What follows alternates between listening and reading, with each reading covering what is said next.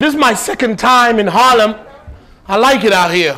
Last time they put me in a nice hotel in Manhattan and I was like, you know, I didn't really get to experience Harlem. So they said, this time, where do you want to stay? I said, I want to be with my people. I want to be in Harlem. You know, I want to experience the hood shit.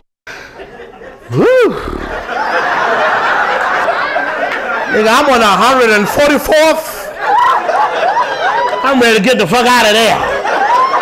I told Bob, I said, next time, take me back to Manhattan. I saw a brother riding a bike, pulling a wheelie on a bike with one wheel. I said, how he doing that? This somebody's on one, not a unicycle. There's another wheel that's supposed to be there. It ain't there. I'm like, this shit is amazing. I try to sleep all night. Jamaicans outside playing music all fucking night. All night. I wake up at 3 o'clock in the morning. Walk me no time, bro. I'm like, shit.